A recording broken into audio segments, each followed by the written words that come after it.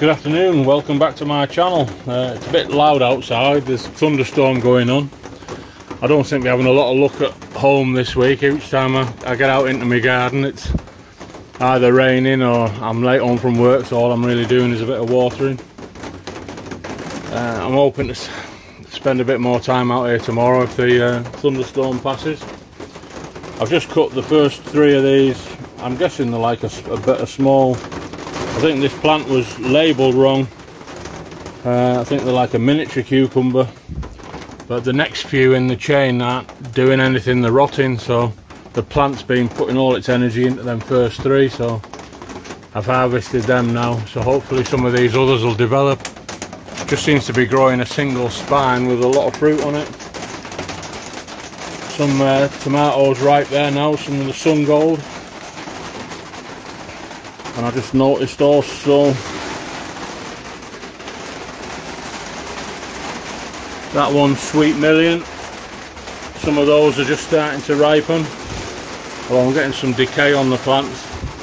I don't know what it is this home. I don't know if it's a light issue, but this greenhouse at home, the plants never seem to be quite as healthy as the ones at the allotment. So I don't know why that is. I suspect possibly airflow, but this greenhouse doesn't get anywhere near the same amount of light as the allotment one. Not a lot I can, well, I don't really want to step outside at the minute, but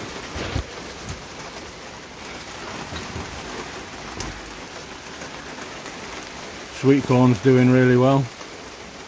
The onions and garlic are all leeks over there. I'll try and do a walk past in a bit when the rain calms down a bit. That fig isn't looking very good. That could do with a transplant. Blueberries are all coming along nicely, ripening up. You know, I stepped outside and it was dry, and I literally got to the greenhouse and opened the door and the heavens opened up. So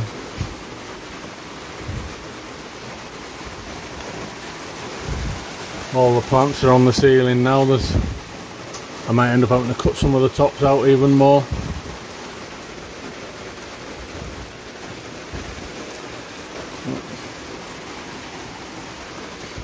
Doesn't look like I'm going to get anything done outside today, and certainly won't get that pile of stuff burnt. I might make a dash for the house and try and edit my allotment video and get that posted. I'll leave this home garden one till tomorrow perhaps, see if I can add to it. But I'll bring you back either later or tomorrow.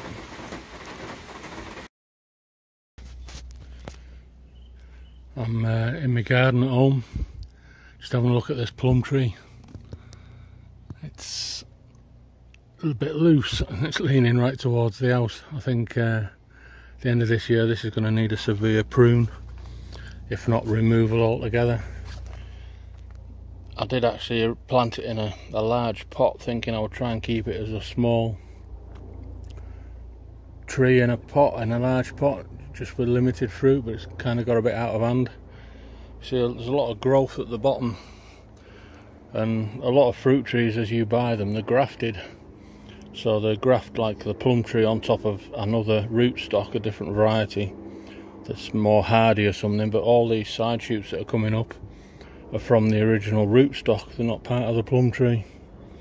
They're just getting worse and worse every year, so it might be time to abandon this idea. I never really get any plums off it. The wildlife always beat me to them.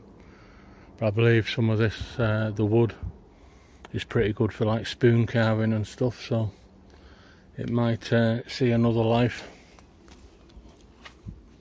Let's have a quick walk down the garden. Leeks are all thickening up nicely. Like I say, they'll just push each other sideways as they fatten up. That tomato's coming along. You can see that all the onions are forming bulbs now, little bulbs, and they'll just keep growing. And again, they'll just, a bit like shallots, but bigger shallots, they'll push each other aside. I think, I don't think it's caterpillars or anything, but I suspect there's some slug and snail activity going on in there. There's a lot of stuff getting munched on, but I think I'm tempted to just let that grow to its final, see what happens. Blueberries and that are looking okay. We've had a lot of rain here, but it's amazing, not everything always hits your pots. This is the garlic bed, and this seems to dry very, very fast. I mean, it's barely damp even a couple of inches down, so I'll give that a soak with a hose shortly.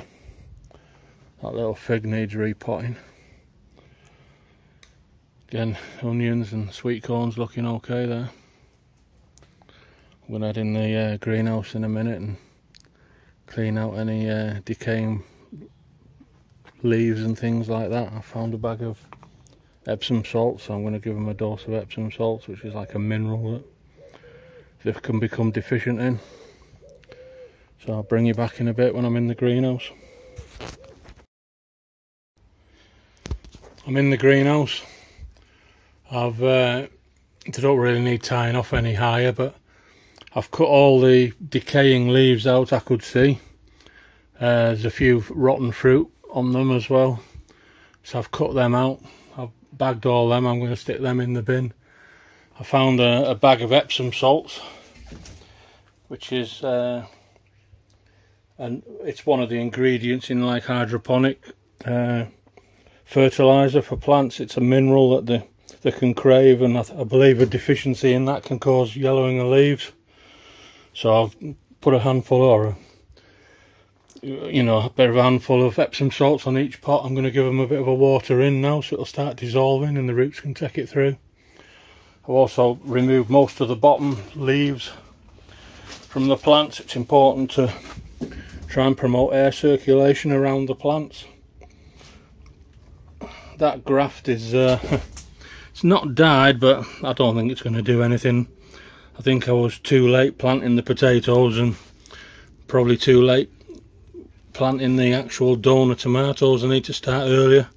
I will try that again next year, because I do know it'll work. And I mean, this one hasn't actually, it's still alive, it's hanging on. It's so I think the graft is more or less taken, but just nothing was. It'd have been better if the basic potato was more like the one at my allotment, much more developed, then you graft in a much thicker tomato stalk. But I'll try that again next year. So like I say, I've cut a lot of the dead stuff out. I've took the tops out of most of them now. Took out a few that were showing signs of bottom end blossom end rot. That one probably would have done as well. It was a dark spot on the bottom. So the Sweet Million, I've got a couple there that are more or less ripe, and the Sun Gold, so they're starting to ripen nicely. I think I've mentioned a couple of times on the allotment video, these are the Tigerella. The allotment ones aren't quite as big as these, even though they're healthier plants. They should get a good combination of fruit based, picking off both areas. Chilies have got some, well, there are some little chilies forming. These could desperately do with. Now I've made a bit more space, I'll try and get them in some slightly bigger pots. But there are chilies growing on these.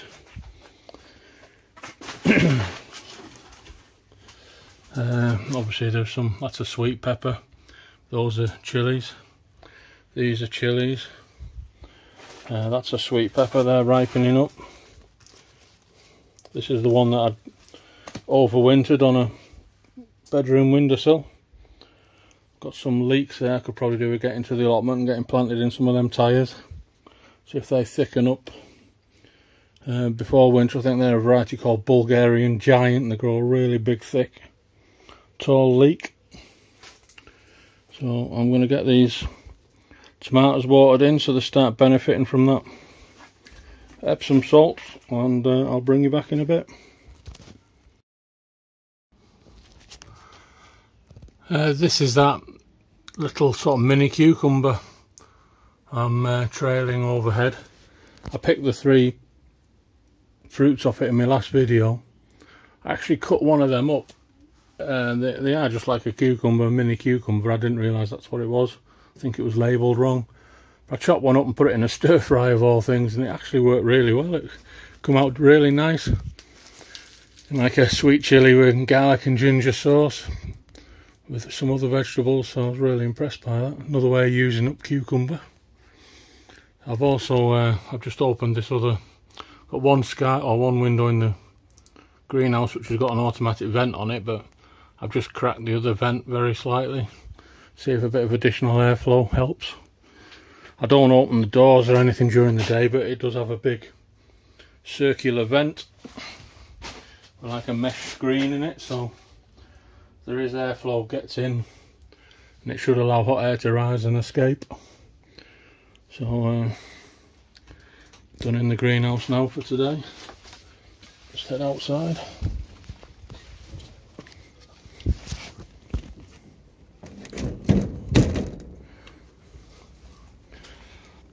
I had a couple of squashes left in the greenhouse, so I've just planted them both in there. They may do something, they may not, we shall see. I can't even remember what they are. I think they're either a butternut squash or a spaghetti squash. When I originally sowed this garlic bed, there was a few garlic left over, so I put them in individual pots in the greenhouse. I probably had half a dozen come through, so while we've had such a failure in this bed, I think some of them, you know, are actually still alive underneath. They're just, it's as if they've not had the signal to grow. So anyway, the ones that are germinated, I put the few extra ones in, so I'll see if they do anything. I'll just leave them until they're ready to harvest. So all the rubbish out the greenhouse, all the dead leaves and the plants I'm discarding. Really need a few days of warm weather so that pile can dry out and I can get all that stuff burnt and finish trimming down them trees behind that are costing the greenhouse light. Still need to sort of finish attacking this. Weird Sundays, I just find it hard to motivate on a Sunday. Got a bit of housework and stuff to do on a Sunday as well, and it can sometimes be a bit late by the time I make it in the garden. I think we're scheduled for some more bad weather tomorrow, so we'll see what happens, but I'll no doubt head to the allotment tomorrow after work because I'll need to water the greenhouse anyway. So thanks for watching so far. Looks like I'm holding that funny, the phone case is blocking me. I'll get used to this one day. Phone case was partially obscuring the lens then. So like I say, thanks for watching so far. I shall catch you in the next one. Cheers now. Hello, welcome back to my channel. It's Monday evening. We're just in the greenhouse. Just going to be a quick update video really today. It took me a lot longer to get home this evening than it would normally. We've had some pretty bad weather today, big thunderstorms, so it's usually a few people have accidents somewhere and roads flood or something and everything slows down. So I've come in the greenhouse really just to make sure nothing had dried out. I've actually bought some liquid tomato feed, so I wanted to give all the plants a drink of that. Well, it looks like the next batch of these little hanging miniature cucumbers are all doing okay. Some the sun gold there ripening up nicely. I'm going to leave them for the time being. Some reasonable size tomatoes growing on some of these others. The Tigerella there, the stripy ones. This is one called Moneymaker. I've never grown this one before. This is one called Black Cherry. They grow a really purpley brown coloured tomato. They're quite tasty. With a lot of fruit and vegetables, the darker the colour it is, generally the better for you it is. So like red cabbage is better for you than green cabbage, etc. Purple sprouts better than green sprouts. Purple carrots better than red carrots. So similar with tomatoes. This one is Sweet Million, which I've grown before. These are a sweet cherry tomato. This end one is a plum tomato. I was hoping that'd be a bit bigger so it'd be more for making sauces, but it'd be fine. This one's Ailsa Craig, which I may have grown before, I can't remember if I'm honest. This is that beefsteak one. I've had to bin a couple of the tomatoes off it that started rotting. So we'll see if any of these develop, I'm not sure. Got some nice little chilies forming on here. I'm not sure how hot these are. I think most of the ones I picked are fairly, or the plants I chose, are fairly low on the Scoville scale. I like sort of more sweet chili type things, a little bit of heat in it. But there's a guy at work who he kind of challenged me to try and put a chili in his mouth that would burn him, so I do have a couple that are 100+ Scoville, so we'll see how he deals with them. I won't be eating them. But those are a chili, they end up as an orange chili. This is actually a long sweet pepper. These are a little chili called Quick Fire. This is a Scotch bonnet. It's not doing very well actually. These need to be in bigger pots really. I might still have time to do it. This is a chili called Pot Black. That one's called Basket of Fire. Sounds a bit nasty, that. And this is an F1 variety called Chiang Rai. Sounds a bit oriental. So it'll be interesting to see how any of them grow.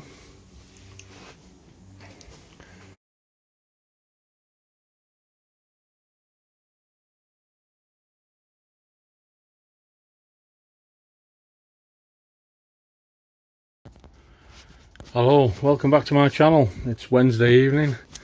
I'm at home. I'm currently in my greenhouse. I always think to start off in here. This is that cucumber, which I think is like a miniature or a dwarf cucumber. They only seem to grow small. Bit bigger than a gherkin, I guess, but smallish cucumbers. About 4 inches long.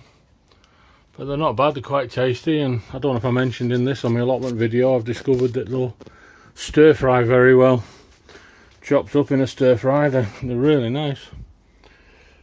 I've just finally, better late than never I guess, but finally repotted these chilies into a slightly bigger pot, and I've given them some of the Epsom salt to try and get a bit of colour back in the leaves. I mean, I'll prune these down and overwinter them anyway, so they'll grow again next year. But we have got some bits of chilies forming. There are sort of tiny ones just starting on this one. Purpley black coloured ones on that one. It is called Chili Pepper Pot Black. That one is Basket of Fire. That's got some nice little chilies forming on it. This is a Scotch bonnet, which is a fairly hot one, and we've got at least one or two forming on there. You can obviously see the Sun Gold tomatoes are coming along. That's a sweet pepper that I overwintered, so that's from last year. So I've got 2 or 3 fruits on there forming up. This is it's called Orange Spice. It's another chili, like a small sort of fat chili. This is a sweet banana-y green chili. This one's called Quick Fire, and it looks like there's going to be quite a lot of little chilies on that. I don't know how big they grow, but sometimes the smaller they are, the nastier they are. That's a... oh, snap the tip in that. That's a rosemary, a herb. I absolutely adore rosemary and garlic. I'll chop that up and put it into anything, and fresh, you know, if it's fresh it's even better. The plum tomatoes are ripening up there. The Sweet Million are starting to ripe up, so I'll probably leave these till the weekend before I pick any. I'll try them. That's one of the black cherries. They're sort of a browny purple colour when they're ripe. That's still a little bit firm, so it's not there yet. I've watered in here, I've added some more salt again, some more of the Epsom salt. So I'll head outside.